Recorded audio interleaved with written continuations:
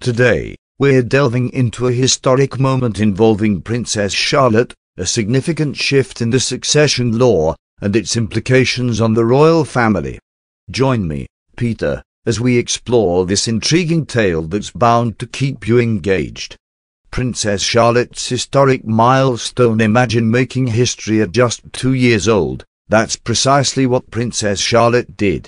Following the birth of her younger brother, Prince Louis, in April 2018, a significant change in the succession law took place. Princess Charlotte became the first female royal to benefit from this alteration. The new law ensures that girls will no longer be overtaken by their younger brothers in the line of succession. Charlotte retained her esteemed position as fourth in line to the throne, a groundbreaking moment that marked a shift in royal tradition. The evolution of succession law. To grasp the significance of this achievement, we must rewind and explore the old succession law, which dates back 300 years. This archaic rule dictated that only the firstborn son of the king or queen could inherit the throne, and the title would pass to a daughter only in the absence of sons. The updated law was unanimously agreed upon during the Commonwealth Summit in Australia back in 2011.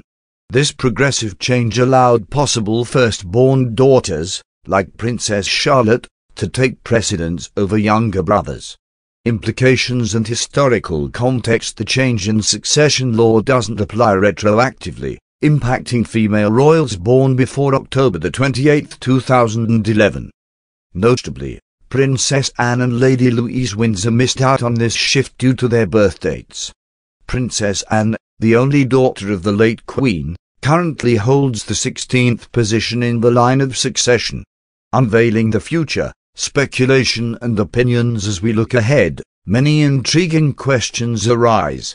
Will Princess Charlotte's unique position in the line of succession impact the royal family's future dynamics? Could she someday overtake other prominent figures like Prince Harry and Meghan Markle? What about the potential role of Princess Diana's legacy in the royal succession?